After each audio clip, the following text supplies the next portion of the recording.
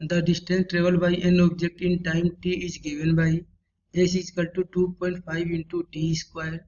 The instantaneous speed of object at time t is equal to 5 seconds will be. We know that speed v is equal to differentiation of distance with respect to time.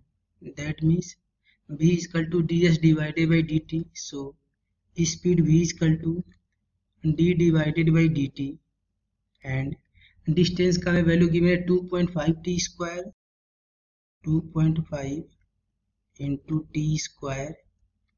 So velocity भी equal to 2.5 constant हो जाएगा and T square का differentiation with respect to time dt will be 2t.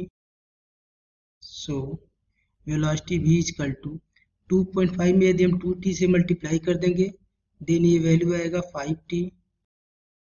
हमें calculate करना है instantaneous speed of object at time t is equal to 5 second. So speed is given as t is equal to 5 second will be equal to 5 and time के place पे हम put कर देंगे 5 second. सो 5 में 5 का multiply कर देंगे value आएगा 25. So speed of object at t is equal to 5 second will be 25 metre पर सेकेंड. ये हो जाएगा हमारा आंसर एंड ये मैच करेगा ऑप्शन नंबर डी से.